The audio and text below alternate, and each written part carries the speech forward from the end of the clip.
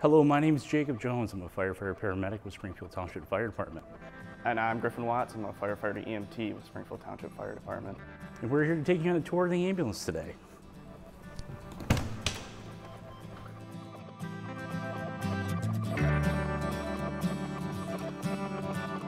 So this is the back of our ambulance. Welcome. I'd personally like to start off with two things. We're probably going to go over like four. I would want to go over an intubation kit. So this is one of the basic things you get with an ALS unit or advanced life support.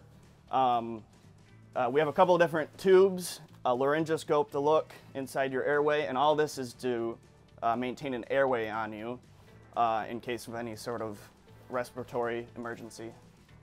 Another big kit would be our IV kit. We have a whole bunch of needles for intravenous access. We have a glucose in here to test your glucose, as well as any sort of saline and flushes to go with it. Attached to that IV kit is a IO gun, which would be for interosseous or bone access. And then Jones here, or Jacob Jones here, is going to go over two different things as well. I sure will. Thank you, Griffin. And this is what's called our cardiac monitor. This is one of the best diagnostic tools that we have on an ALS ambulance. So we're able to perform what's called a 12 lead. We can do a 15 lead. We can do 4 lead monitoring en route to the hospital. This is great because of the fact that we can activate the cardiac catheterization, anything like that, especially when it comes to definitive care. Door to balloon time is critical. And on top of that, in conjunction with everything that Griffin said, same thing with the monitor, we have the drug box. So this is what's great on an ALS ambulance. The same thing with our ACLS protocols. Because on the bottom drawer here, we have a lot of cardiac medications which will help in cardiac events, nature-wise. And same thing with the breathing meds, seizures.